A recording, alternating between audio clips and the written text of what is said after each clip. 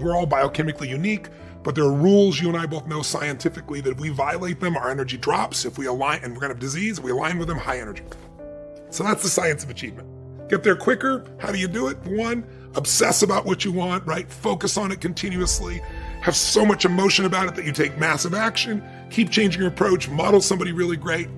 And then with some grace, take some grace too. Yep. Some call it luck. Some call it God. If you do the first 3 steps, that 4th step usually kicks you over. But the more important lesson, and the one that I'm obsessed by getting to people's minds, I really appreciate me planting the seed with everybody. The one that'll change your life more is the art of fulfillment. And I say the art of fulfillment because what will turn you on, excite you, fulfill you is going to be different than this man here who I know is your friend behind the camera and this beautiful lady here. It doesn't matter how close we are, we all still are fulfilled by slightly different things. And so, you know, what I really want is I believe that success without fulfillment is the ultimate failure. And I really want people to be fulfilled even more so because billionaires, that sounds ridiculous, but they're a dime a dozen. That's an exaggeration. I mean, lots of people become billionaires. What's a hell of a lot more rare is someone who loves life every single day and stays happy when it doesn't go their way. There's nothing worse than an angry rich man, an angry rich woman. You want to slap them. You know, it's like they have every benefit in life. But that's what the human mind does. The human brain is 2 million years old, and this is not designed to make you happy. It's designed to make you survive. And survival, it does it by fear. So what the brain does is looks for, what do I need to fight or flight from? And so it's always looking for what's wrong. And our minds can take us over unless your heart is what's running you. So what I try to do is show people how to shift that. And I try to do it 2 ways. One is I jolt them. And one way you can do that is that about 2 years ago, you know, we lost what I consider to be a national treasure, Robin Williams. Yes. How much did you enjoy or love Robin Williams? He was incredible, and when I heard that news, it was just like everything stopped, and it was devastating to think also that it took his life. Well, if you think about it, here's a guy.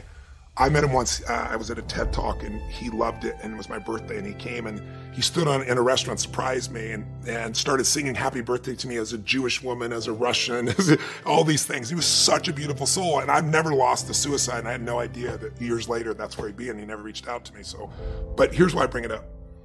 Here's a man that was a master of the science of achievement. He knew how to take whatever he envisioned and make it real. He wanted to have his own TV show. Everyone told him it was impossible. He did it. He wanted the #1 show, Mork and Mindy. He did it. He wanted a beautiful family. He did it. He wanted to make more money than he could ever spend. He did it. He wanted to make movies. He did. He wanted to make movies and win an Academy Award for not being funny, his #1 skill. And he did it, right? He wanted to make the whole world laugh, and he did it. And he didn't just kill himself. He hung himself in his own home. It's self-full to be first, to be as good as possible to you, to take care of you, to keep you whole and healthy. That doesn't mean that you disregard everything and everyone, but you want to come with your cup full. You have to ask for what you want and don't settle for what's available or what you think you can get. Say it again. They told me say it again. A spiritual code of conduct says that you have to ask for what you want and do not settle for something because it's all you think you can have or because it's what's available. If you want it single, don't settle for it if it's married. Let me take a walk.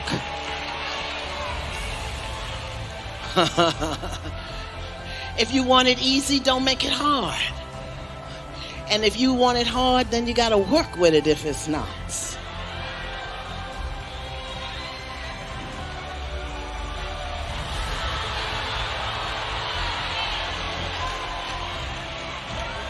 Ask for what you want.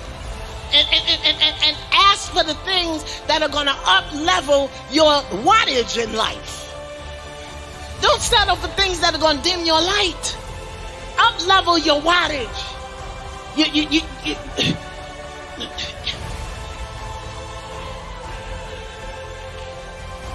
Sometimes our light be blinding us. Your light is so brilliant, it blinds you. The reflection of it shining back in your eye. And so you get confused And you be holding on to things that do not reflect your own brilliance. Did you hear what I said? That your light, your gift, your talent, your truth can be so brilliant that it blinds